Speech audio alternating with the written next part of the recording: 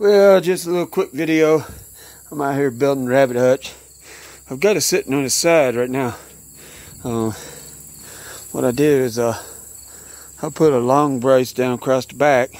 Well, these ain't the diagonal braces. I still gotta put some diagonals in there. But anyway, I got it sitting on its back, on its front now, because I'm gonna leave I'm not gonna put this rail across the front. That way you can clean out from underneath it.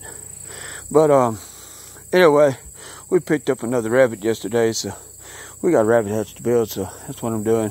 It's gonna be 3 wide, 3 foot deep. Each cage is gonna be 3'4". So anyway, I got more metal than I do lumber, so that's what we're working with today. Is I'm grinding off these welds. This is just some crating coming from China probably, but anyway, what I'm doing is cutting these welds off, because yeah, you ain't gonna break them.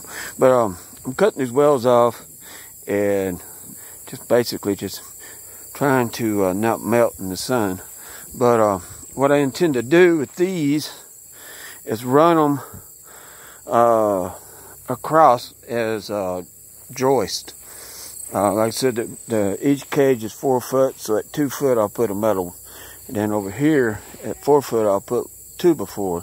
That way I could take the wall, the partition between the cages, and screw it straight into the 2x4. Then of course put wire on it and all that good stuff. But I'll put wire on it as I go, and yeah, make some progress there. But I figured I'd just take a break, drink some water, and make a little short video. Peace, guys.